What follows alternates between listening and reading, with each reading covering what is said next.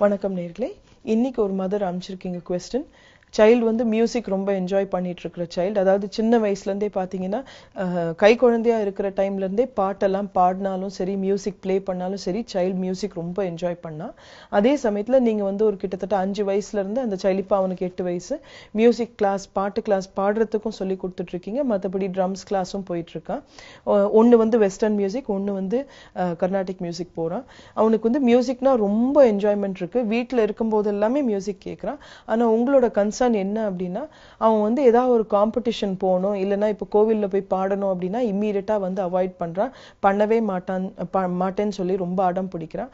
அவனோட குரல் ரொம்ப அழகா இருக்கு, நீங்க வந்து அவனை ஸ்டேஜ்ல பார்க்கணும்னு ஆசைப்படுறீங்க. அதே மாதிரி அவன் வந்து நல்ல மியூசிக் ப்ளே பண்றான், அதுவுமே வந்து அவன் எக்ஸ்போஸ் பண்ண மாட்டேங்கிறான் அப்படின்றது நீங்க மென்ஷன் பண்ணிருக்கீங்க. இது சிம்பிளா புரிஞ்சுக்குங்கம்மா. ஒரு விஷயத்தை வந்து நம்ம ரசிக்கலாம். இப்ப ஸ்போர்ட்ஸே நீங்க பாத்தீங்க அப்படின்னா எல்லாருமே நேச்சுரல் ஸ்போர்ட்ஸ் பர்சன்ஸ் கிடையாது. பட் நம்மளால வந்து டிவியில ஒரு மேட்ச் பார்க்க முடியும், இல்ல ஒரு டோர்னமெண்ட் நம்ம போய் பார்க்கலாம், இன்னொருத்தர் விளையாடுறது வந்து நம்ம ரசிக்கலாம். இதே வந்து ஆர்ட்ஸ், கிராஃப்ட்ஸ், எந்த ஒரு துறை எடுத்துக்கிட்டீங்கனாலுமே ஒரு சில பேர் நேச்சுரல் பெர்ஃபார்மர்ஸா இருப்பாங்க, ஒரு சில பேர் அதை நேச்சுரலா ரசிப்பாங்க.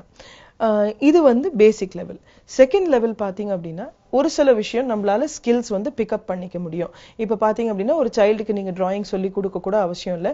பென்சில் கொடுத்தீங்கன்னா நேச்சுரலாவே குழந்தைங்க வந்து வரைவாங்க. நீங்க டிராயிங் கிளாஸ் போட்ட ஆரம்பிச்ச உடனே அவங்களுக்கு வந்து டெக்னிக் அப்படின்றது டெவலப் பண்ணிப்பாங்க. ஆனா டெக்னிக் கத்துக்கக்கூடிய எல்லா சைல்டுமே வந்து காம்படிஷன் லெவலுக்கு ரெடி ஆயிட மாட்டாங்க.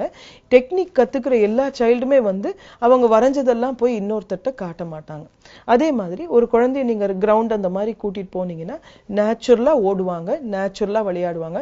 பால் கொடுத்தீங்கன்னா அதை தூக்கி போட்டு பிடிக்கிறது நேச்சுரலா இருக்கும். ஸோ நிறைய பேருக்கு நேச்சுரல் ஸ்கில்ஸ் அப்படின்றது கண்டிப்பா இருக்கும். ஆனா இது எல்லாமே வந்து அவங்க வந்து மற்றவங்களுக்கு ஷோகேஸ் பண்ணணும், இல்ல காம்படிஷனுக்கு அளவுக்கு எடுத்துட்டு போகணும் அப்படின்றது கண்டிப்பா இருக்காது. நம்ம எல்லாருக்குமே வந்து சமையல் பண்ண தெரியும். ஆனா நம்ம ஏன் எல்லாருமே வந்து குக்கிங் காம்படிஷனுக்கு போறது கிடையாது அப்படின்னு கேட்டீங்கன்னா நம்மளுக்கு அதுல வந்து ஆர்வம் இல்லாம இருக்கலாம்.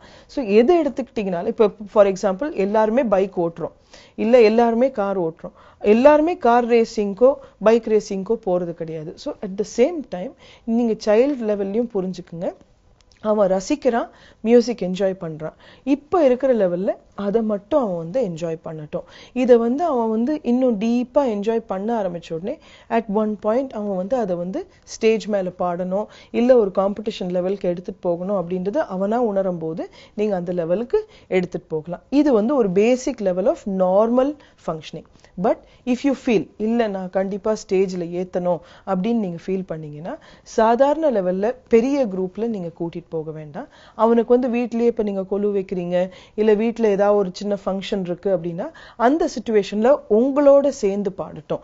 தனியா அவனை மட்டும் ஒரு சிச்சுவேஷன்ல போட்டு நீ பாடு, எல்லாரும் உன்னை பார்க்க வராங்க அப்படின்ற மாதிரி இல்லாம, இல்ல தேவை இருந்தா ஒரு குரூப் 3-4 பேர் பாடும்போது இவனும் அதை கூட சேர்ந்து எல்லாரோடையும் சேர்ந்து பாடுற மாதிரி நீங்க செட் பண்ணீங்கன்னா அவனுக்கு நீங்க வந்து அந்த அனுபவத்தை வந்து கிரியேட் பண்றீங்க.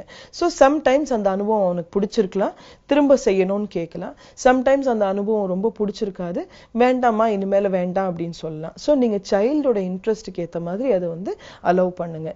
ஏன் அப்படின்னா எல்லாருக்குமே வந்து பர்சனாலிட்டி வேற.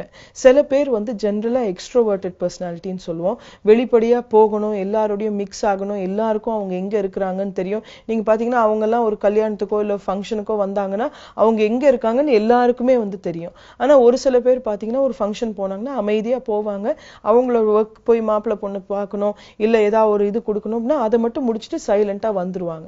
ஸோ இண்டிவிஜுவல் பர்சனாலிட்டி டிஃபரன்சஸுமே இதுல வந்து இருக்கலாம். ஸோ நீங்க ஆஸ் அ பேரண்ட் நீங்க வந்து உங்களோட பெஸ்ட் என்னன்னா அவன் மியூசிக் ரசிக்கிறதுனால அதுக்கு உண்டான எக்ஸ்போஷர் நீங்க கண்டிப்பா கொடுக்கலாம். அது தப்பே கிடையாது. அண்ட் அதையுமே அவன் வந்து என்ஜாய் பண்ணி செஞ்சுட்டு இருக்கான். சப்போர்ட்டிவான என்வாயர்மெண்ட் கொடுங்க. நீங்க வந்து நிறைய அதை ரசிக்கிறது, அதே சமயத்துல அவன் வந்து செய்யக்கூடிய விஷயங்களை வந்து ரெக்கார்ட் பண்ணி அவனுக்கே ஃபீட்பேக் கொடுக்கறது, தேவை இருந்தா அவன் வந்து மியூசிக் பத்தி பேசும்போது நீங்க வந்து நீங்களுமே கொஞ்சம் அடிஷ்னலா ரீடப் பண்ணி அவனுக்கு வந்து அதுக்கு உண்டான ஃபீட்பேக் கொடுக்கறது, இது எல்லாமே நீங்க செய்யலாம்.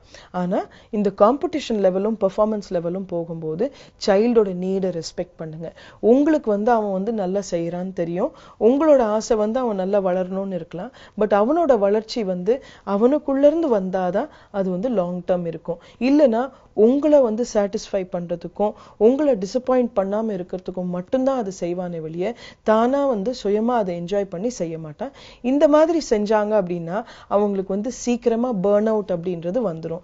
பர்ன் அவுட் அப்படின்னும் போது என்னன்னா, நல்ல செய்யக்கூடிய விஷயம் கூட மன அழுத்தம்னால நான் செய்யாம நான் ஸ்டாப் பண்ணிடுவேன். ஸோ இந்த மாதிரி பர்ன் அவுட் போகாம இருக்கிறதுக்கு இந்த பேசிக் ரூல்ஸ் வந்து நீங்க என்ஜாய் பண்ணணும். ஆஸ் அ பேரண்ட் இந்த ஆட்டிடியூட் டெவலப் பண்ணிக்கிறது ரொம்ப ரொம்ப கஷ்டம்.